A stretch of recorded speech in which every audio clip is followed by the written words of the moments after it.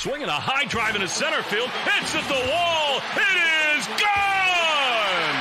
Casas does it again. It's gone! It's into the bullpen! This game is tied! This game is tied! He swings and rips one to center field. It's high, it's deep, it's back, it's gone! Sale winds, he fires. Swing and a miss, strike three, it's over! The Red Sox have won the World Championship!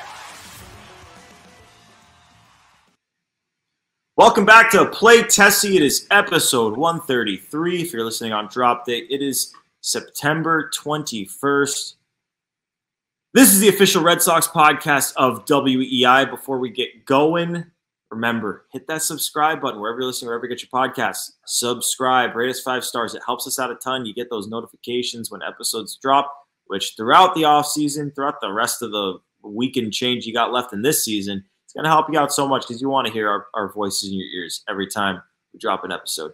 As always, we're on YouTube on the WEI channel. You can find the Play Tessie playlist there, and all of our episodes are there in video form. And as always, on the socials, we are there at Play Tessie on both Twitter and Instagram. It is just me and the Hebrew Hammer himself, Sammy, and no Pat today, and Joe is producing right now as we record. So, Sammy, I got to tell you, sort of expanding a little bit on the last show that we did. And as we get closer to the offseason, I mean, we're going to have so many of these discussions. Like, as I said on the last show, too, like, you know us, we do our cooking at its best when it's transaction time, when it's free agent time, and trade deadline time. And, man, this offseason, I feel like the name of this offseason is going to be trades, because we can talk over and over and over again about whether or not the Red Sox are going to spend. I'm always going to be, from here on until something changes, I'm in a believe it when I see it at all costs with spending.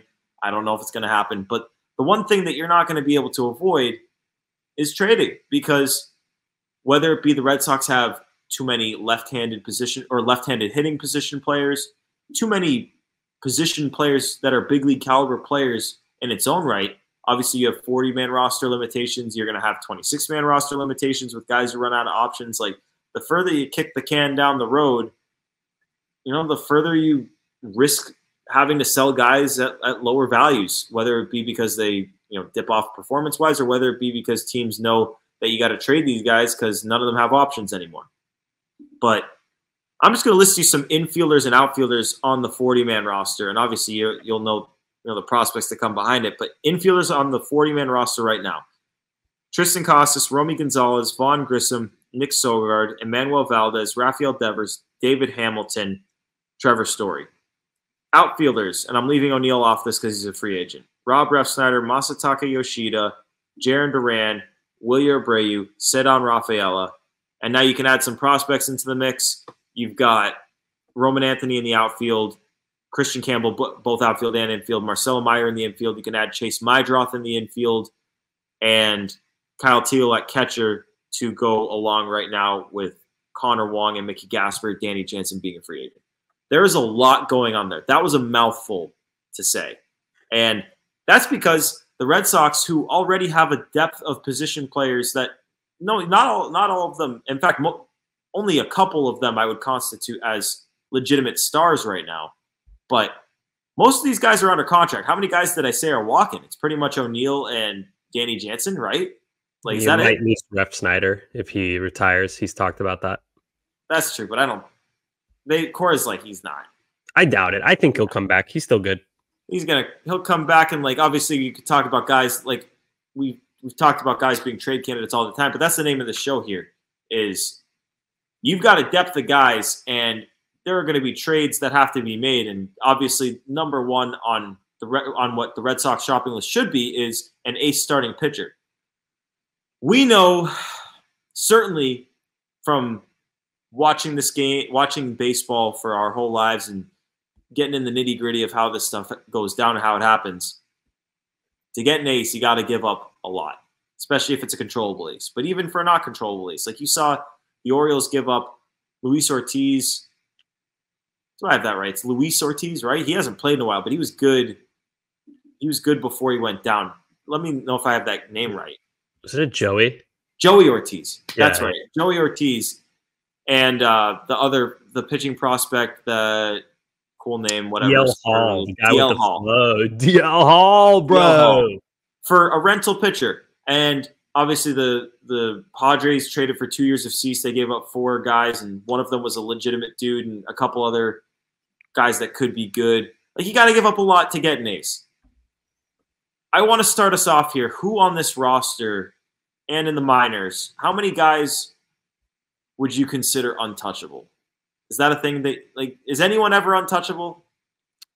Okay, can I answer your question with a question? Yeah, go for it. What's the benefit of making somebody untouchable? I think there is none. I think technically no one's ever untouchable, but realistically some guys are. I think the only guys that are untouchable are guys like Trevor Story on bad contracts, or the reverse untouchable. Or Devers, a guy on a gigantic contract like that. Yeah, they're untouchable because you can't move them. But no, to answer your question, and I'll frame it as the guys I'd least want to trade. The guys I don't want to know just the guys you least want to trade. I want to know the guys that you so badly want to hang on to that within reason there is just no chance the team is going to meet that price. Honestly, nobody. There's nobody. There's not a single person on the team that I would just say no matter what. Like even Roman Anthony, or if the Tigers were like, hey, we are all simultaneously concussed and we don't believe in this team that we've put together, even though they're playing really well. And we'd like to offer you Tarik Skubal for Roman Anthony and a few other prospects to help our rebuild, even though we're ahead of you guys right now. I would, how could you say no? Like, there's no guy. Triston Casas, same thing. Like, love Triston Casas. Great player. I think he's going to be awesome for the next 10, 15 years. Tarik Skubal, like, come on.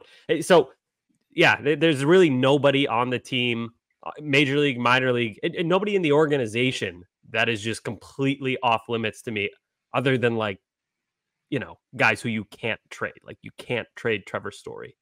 Like, but obviously, like, if you could, you would. Oh, like, if I could, I would. So it's not untouchable. It's just they're not going to get traded. I want to you. That's an interesting answer that you just gave. That really, because I'm trying to think of a guy that I would trade Roman Anthony for. Skubal. Would you trade him for Skubal? By the way, how do you pronounce that name? Skubal, or like? God, I hate that. Skubal. I think. I mean, I don't know. People know what you're talking about regardless. Yeah, I feel like I've said it 16 different ways on this show. It's the first name. It's the first name that has me in a pretzel. I can't. Is it Tarik? Is it Tarik? I think it's Tarik. Tarik. That's like a classic European kickboxer name, dude. Oh yeah, Tarik. A lot of Tariks. But he, Skubal. Would you do that? Like Roman Anthony, and then like, I miss Nick York, man. He was so easy to throw in fake trades. I know. Another guy that we haven't talked about enough as a guy who could have a legit impact next year is Quinn Priester, who they obviously think very highly of, but not another conversation for another day. I would not. I know Skubal's incredible. I'm just not interested in giving Roman Anthony up for someone who has 2 years or less of control. So you'd say no? Even, but like, if you acquire a guy like that, it's under the impression that you're obviously going to extend him. But not always. Not always. Like, the Orioles aren't extending Corbin Burns. Well, I know, and they're like, everyone's calling them a joke for it. Like 90% of the time, you're assuming that you're probably going to extend the guy. If you're the Red Sox, like, come on. If you could guarantee me an extension, yeah, I'd do it. If you could guarantee me an extension. But you speak to Breslow beforehand, and he says, yo, we're making this trade. We're going to try to extend him right away.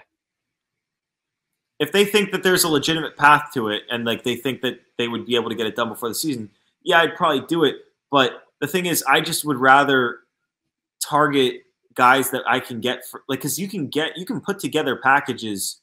Like, the Red Sox have so much depth, not just in the farm system, but like, talk about the outfielders. Like, to add to Roman Anthony, you've got Duran, you've got Cedon, you've got Willier.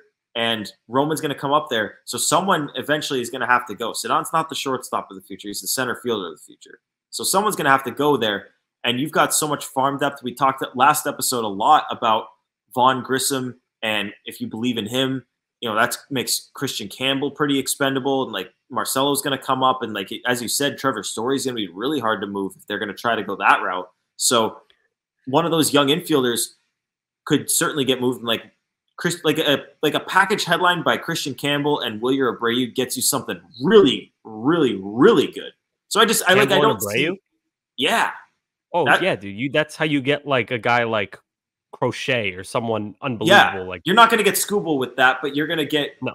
You could get most other guys. So it's like I'm not saying Rome. Yeah, like maybe that's a start for Gilbert because Gilbert's got a lot of control. But like if that's a start to get Logan Gilbert, I'll add to that package to get Logan Gilbert over giving Roman Anthony for Skubal. Like if you told me that everything else was off the table and it was either Roman for Skubal or the Red Sox don't get an ace, then like I would be more inclined to think about it. Still can't confidently say I would do it, just because again it's 2 years. So Roman is to me, because I don't think Duran should be untouchable. I think they should explore things there with the highest tier of starting pitchers. That's who. If you had to. Like, if I had to guess which major league player, like, okay, minor league player, I said last episode, I think the guy who I think will be moved, if there is a move, I think it would be Christian Campbell. Major league, I'd say Duran.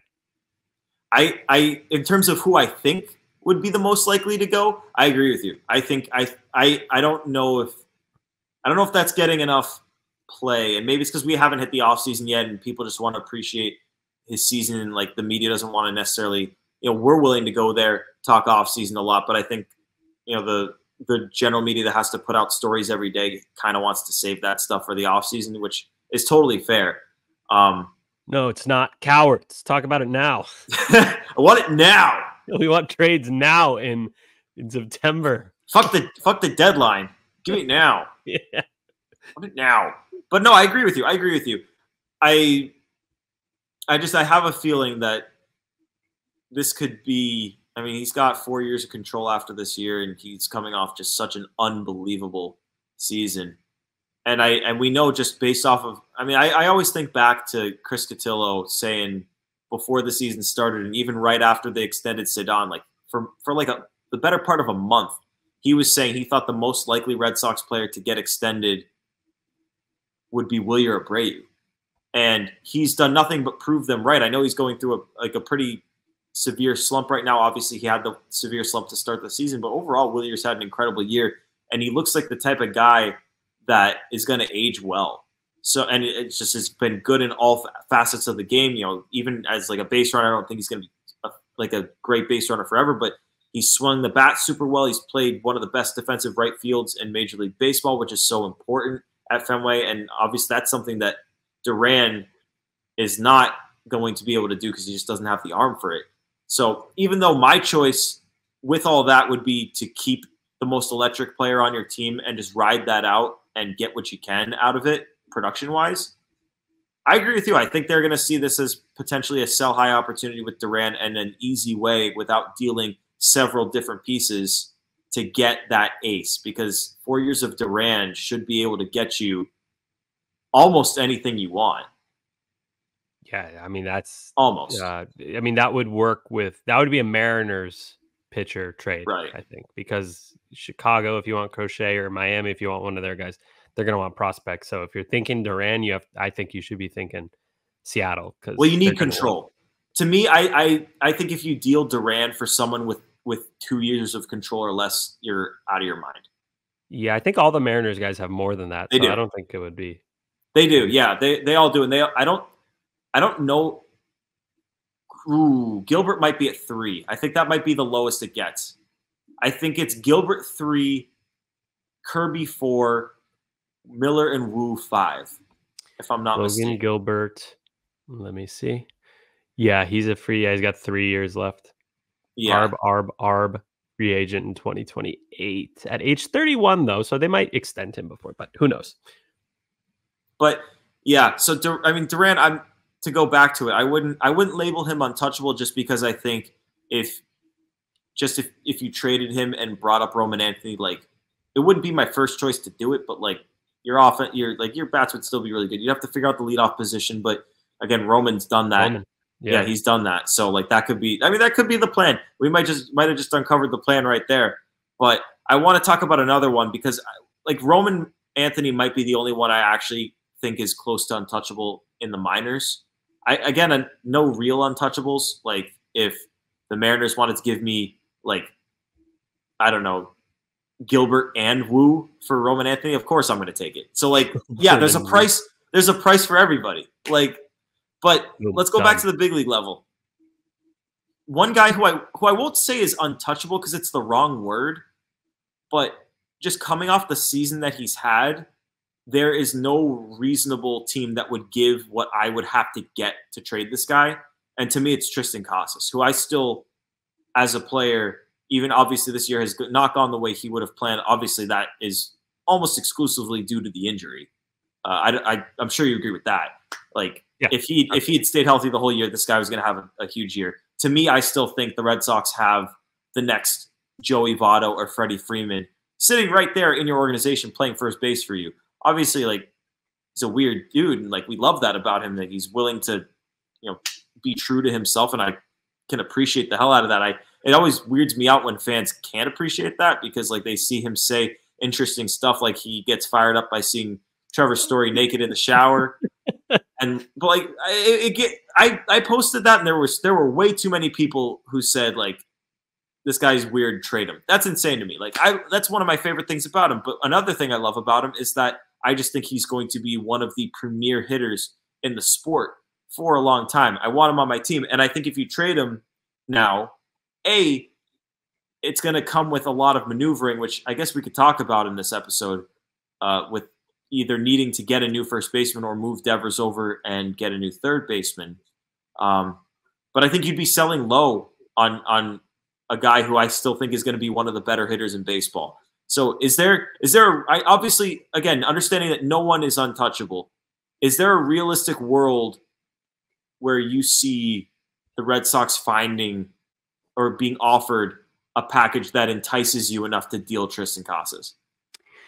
Yeah, again, this is another guy that I think would only make sense with Seattle. Seattle seems like the most obvious trade partner with the Red Sox that I could possibly think of. But it would be contingent on a team willing to pay full price, quote unquote full price, I guess you could say. Like they'd have to be paying for the guy we saw in 2023 and his future, not a guy who got hurt and missed time.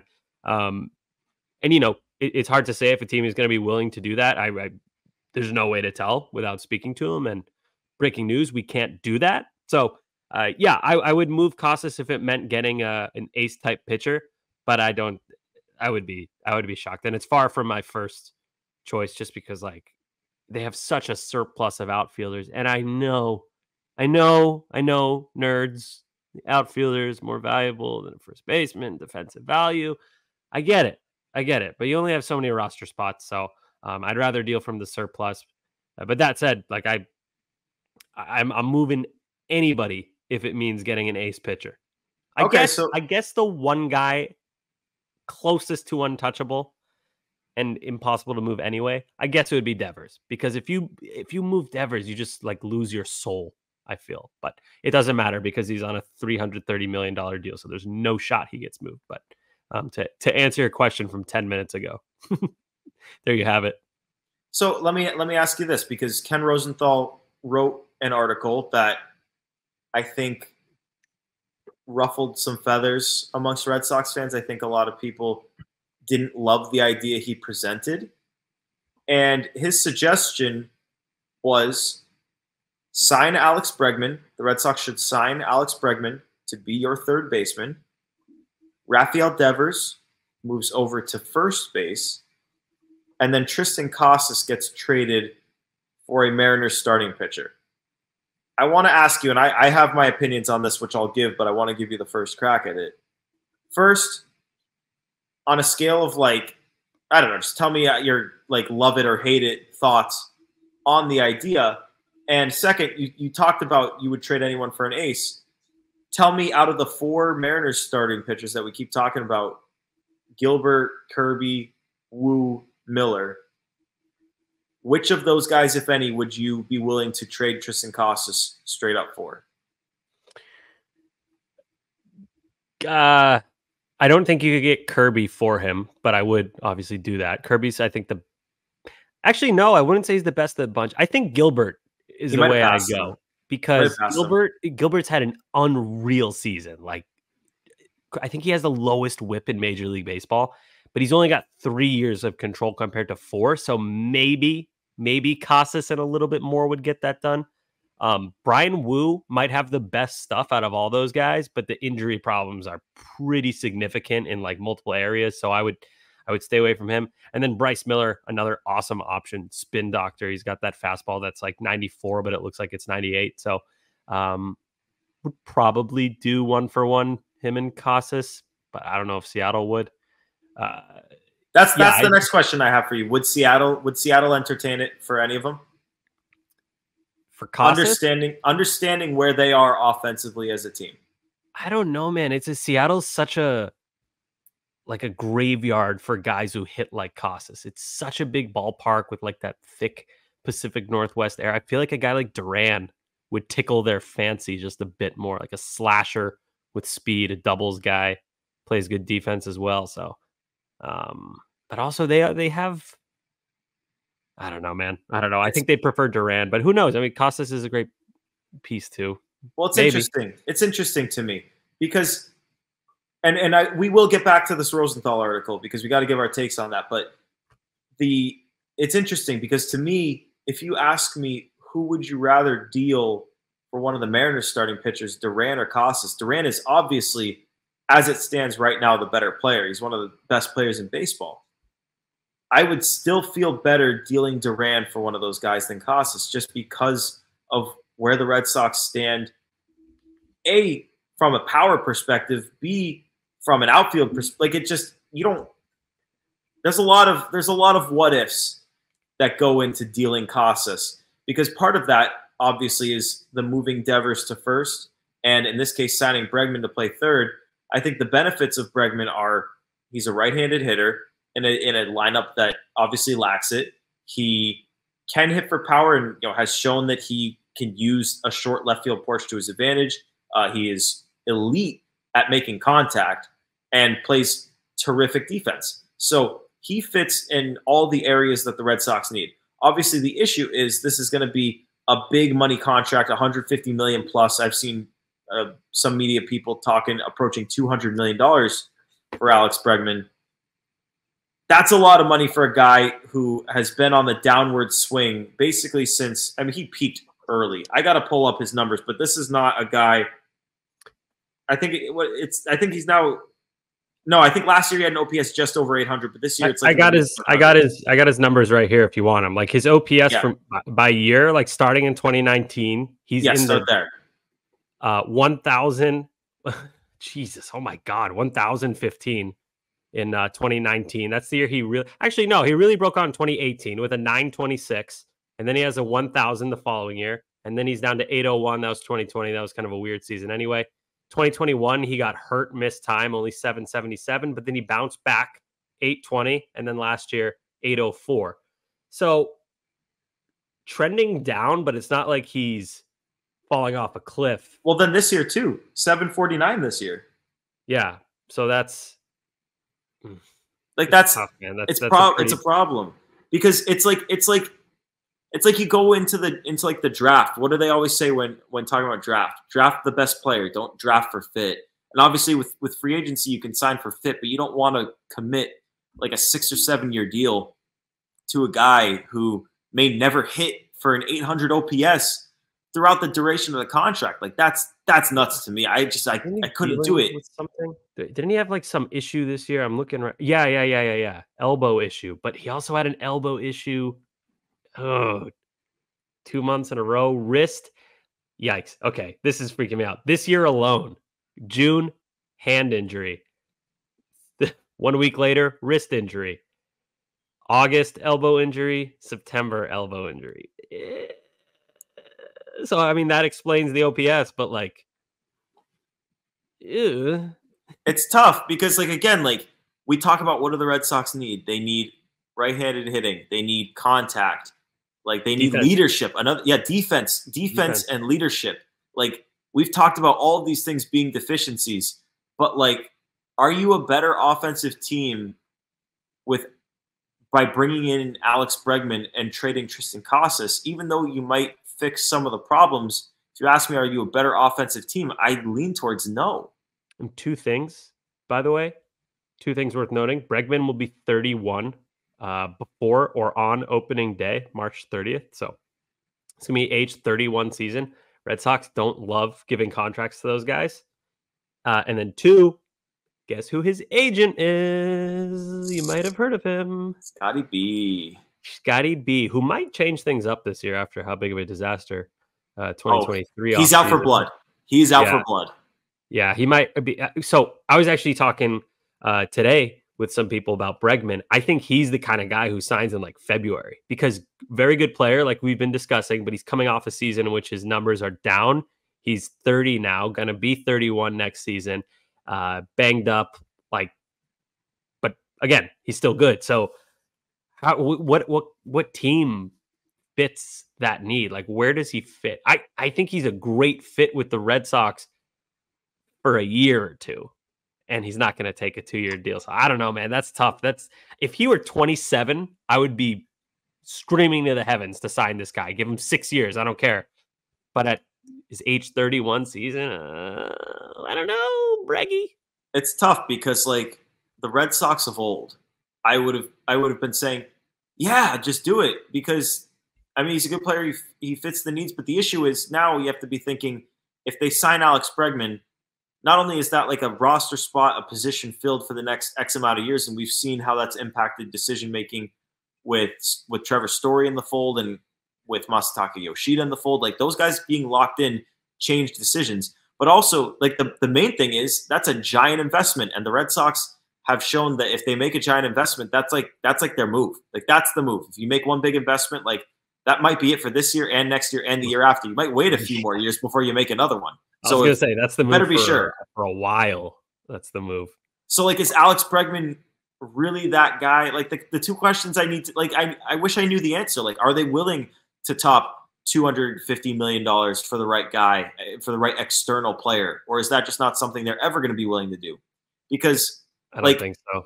Because I think they might be done spending big in free agency for the foreseeable future. Like, because when you think about it, every big free agent is normally around age, 29, 30, because that's when their rookie contract ends. All the big ones. The Red Sox are just going to say, no, they're too old. They don't fit our timeline. And then all the young guys that they want and would be acquired in a trade. So I can't envision many scenarios where they're spending big, barring a change in philosophy where they go out and they're like, all right, let's go get Max Fried. We need an ace. Corbin Burns. Let's go. But like I said earlier this episode and on our last episode, I don't foresee that at all. I'm kind of like you. I gotta see it before I believe it at this point. I've had too much false hope in this front office the last few years, and I just can't make my brain do it again. Yeah, we've been hurt way too many times, and like it's frustrating because the needs are obvious, and there's ways to fill those needs and holes that can be filled with both free agents and trades that can be had. And I think the reason we keep gravitating towards the trade conversations is because we've been hurt too many times hoping that they're going to spend, but they have to trade. Like that's why we keep talking about it. Honestly, man, like I've been hoping. I thought they were going to swing a big trade. Like how many times this offseason did we say they got to do something? Like this is the time. And then halfway through, we all kind of pivoted. Like maybe next year would be the time. Like they're going to ride with their ace is going to be Bayo. There's a difference though, Sammy. There's a key difference though, because last year we said those things because the major league team looked like it needed it. This year, if they don't trade, like they're just gonna have, they're gonna have too many players for the roster. In theory, you could kick the can down the road another year and just keep big league caliber players playing in AAA. But at a certain point in time, guys run out of options. Like they have to make trades at some, like whether it be this year or next year. There's gonna be 2, maybe even 3 moves that are gonna knock your socks off just because the Red Sox have not traded from young players, from legitimate they have not traded legitimate prospects or controllable players. Like they've traded big leaguers on like short deals. Like they've traded Chris Sale with a year left. They've traded like big. I can't even think. I know it's also 1 a.m. as we record, but I'm trying to think who was the last big time trade acquisition they made. I'm not talking like a big sell off trade like Sale. I mean like maybe it was Sale. Well, okay, depends on how big you're talking because they didn't do anything. Like literally work backwards. They didn't. Heim never traded prospects of consequence. Like I've never traded. He traded for Schwarber, but he gave up close to nothing. So I don't, and that was a rental. So I don't know if you want to count that. So before Heim, 2019, the Red Sox only got Cashner at the deadline, and they didn't trade for anything before then. So go to 18, the deadline they got Evaldi, but that's a rental. Steve Pearce obviously was huge, but a rental and was not seen as a consequential thing. Even Evaldi was like a 3 or a 4 at the time they got him. He wasn't supposed to be a huge piece. He was just to supplement that rotation. Yeah, dude, I think you're right. I think the last big time legitimate, like, knock your socks off trade they made was for Sale. Yeah, that's so depressing. I mean, the rebuild to get back to this point with the farm system took way too long. Do you think that a team like the Red Sox with a massive payroll historically should ever have to do a minor league system rebuild? Like major league team rebuild, sure, but a minor league system rebuild? Yankees never do that. Well, it's the Yankees go through ups and I mean, the issue is their downs are never that down, but that's because they're always spending at the big league level. Like the Red Sox did rebuild between they blew up the 2011-2012 team and they rebuilt it into what you saw in 2016, 17, 18. No, I agree. I think everyone has to rebuild at the major league level eventually, but to take time off from contending at the major league level to intentionally rebuild, because the Red Sox that's different. That is a no-no. Right. I think you can run out of shit in the farm because you traded so much of it going for a major league window. Like that's okay. But the issue is you have to understand when that window is expiring, when guys are at, when guys are sellable with like a year or two left, and it's just not going to happen. You're not going to compete for that championship and trade them then. Or you got to be willing to spend for big leaguers to bridge you to the next gap if you're not going to restock the farm system by trading those guys. You can't have it both ways. Sox, they sold low on Benintendi. They sold with just a year left on Mookie and chose to salary dump David Price by doing it.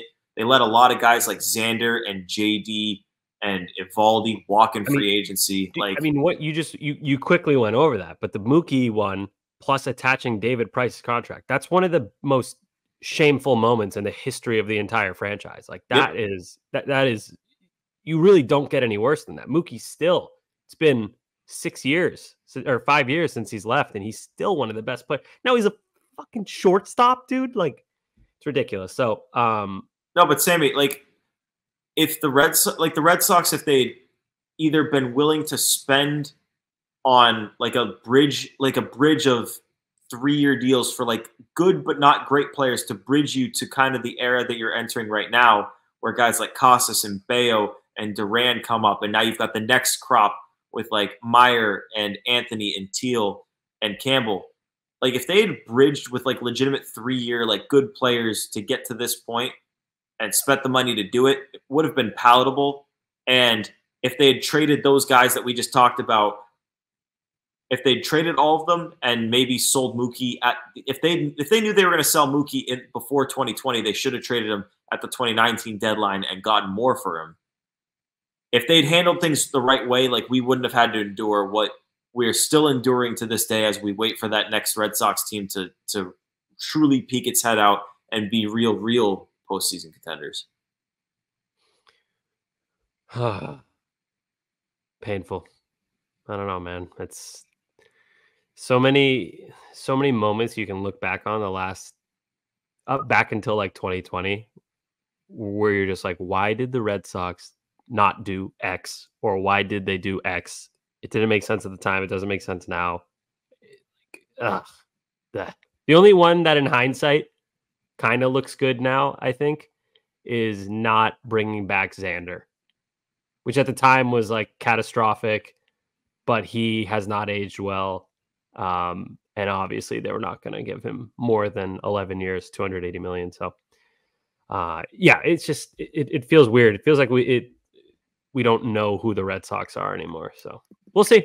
Maybe things change this offseason with Craig Breslow. At least he's shown a little bit more willingness to be aggressive on the fringes than Chaim Bloom. Yeah, I mean, like the moves that Chaim did make, you can like there were some that were met with scrutiny, like in particular the Vasquez deal where you got Wilyer Abreu and Valdez there. Like that was met with a lot of scrutiny at the time, and that turned out well. The one that I shat on the most was trading Renfroe to get Jackie, but they got, and the main piece was seemed like Alex Pinellas, but actually David Hamilton came in that deal, so that one looks a lot better. But I think a lot of the issues, it's the moves he didn't make and the indecisiveness and kicking the can down the road. And you think that it's going to allow you to maintain flexibility, but actually it just ends up hamstringing you at deadlines to make bad decisions and not get value for guys. And it delayed this build.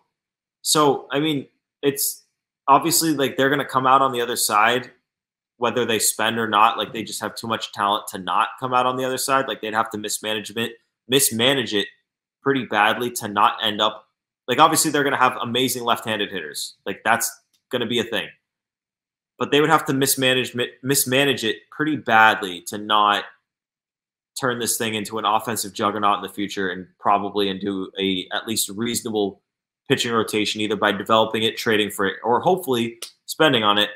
But that's a good amount of time for this one, Sammy, unless you got anything left. I don't know if you have enough said. I don't know if I have enough said today. I do have enough said for today. I don't know if you have heard of him. The Dodgers have a guy named Shohei Ohtani. He's on the team. I think he's from like Japan.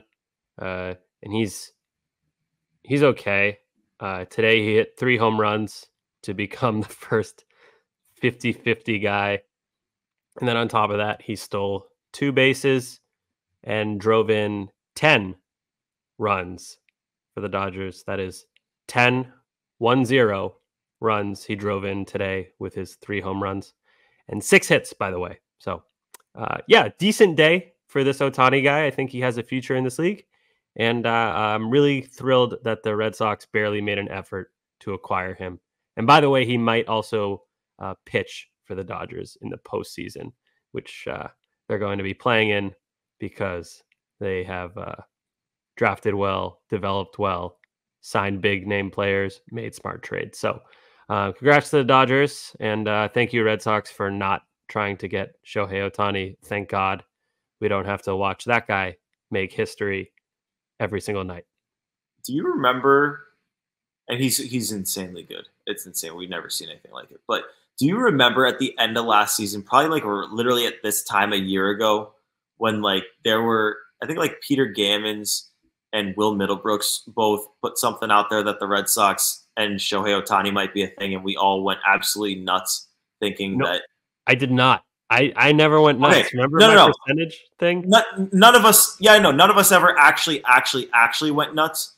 But like that shit being out there, like even if it didn't mean they were gonna get Shohei, like it had us going. Like yeah, kind of. I can't even envision it. I couldn't even at the time. Like I couldn't even think of him in the Red Sox jersey. That mixed with the full throttle shit, like that had us going. We come on, going into last offseason, we were fully convinced the Red Sox were going to get Yamamoto. Yeah, that's who I thought they were going to get. I thought they were going to actually make an effort to go after Yamamoto. Who knows what they actually offered him, by the way. They haven't revealed it. They were super excited to reveal their Imanaga offer, but they didn't even mention what they just gave like a vague, like, oh, it was in the neighborhood of something. Yeah, there's a reason. There's a reason for that. We know damn well why they didn't reveal their Yamamoto offer. Yeah, well, if you don't think they offered him $400 million, you're a liar. Oh, God. That saga will forever. You ready for another round of that, dude? A whole nother, like, 5 months of that bullshit? Dude, that last offseason, starting this podcast and talking about all of that stuff 3 days a week and just living every single moment of it because we were so tapped in with everything that was going on. Not just because we have the podcast, but it's because we're who we are. We're going to be tapped into this shit, whether the Red Sox are signing everybody or signing nobody, and just like basically telling the story of last offseason through the podcast. It was like obviously awesome to have this podcast, and we love doing it, but it also just brought so much extra pain. Yeah. Oh By the way, God. Can I read you Shohei Ohtani's 2024 stat line so far? Yeah, please. So he's posted pretty much every day, 599 at-bats. He scored 123 runs, 176 hits, so he's going to be close to 200, 51 home runs, 51 stolen bases, 120 RBIs, gets on base more than 37% of the time, and he has a 1,005 OPS. But Gordo, he's actually not that good because he's not really providing any defensive value. So Shohei Ohtani's not as good as a guy like Dalton Varsho. The leader in defensive war in Major League Baseball, Dalton Varsho. Yeah, really, a lot of guys watch Shohei Ohtani, but a real ball knower like me knows Dalton Varsho. All right. When Dalton Varsho's name enters the chat, that means we got to get the fuck out of here. So we appreciate you guys tuning in to episode 133 of Play Tessie. Before you get going, go about your day. God, it is so late at night. We appreciate Joe Braverman, our producer, extra today doing this. But subscribe, rate us 5 stars, subscribe wherever you're listening, wherever you get your podcasts. Always find us on YouTube on the WEI channel. We've got a Play Tessie playlist there where you can find all of our episodes, and you can find us on the socials at Play Tessie on both Twitter and Instagram. So for Sammy and for Big Brave Dog Joe Braverman, producer Joe Braverman, it is Gordo here for Play Tessie. Thanks for tuning into this one. Peace.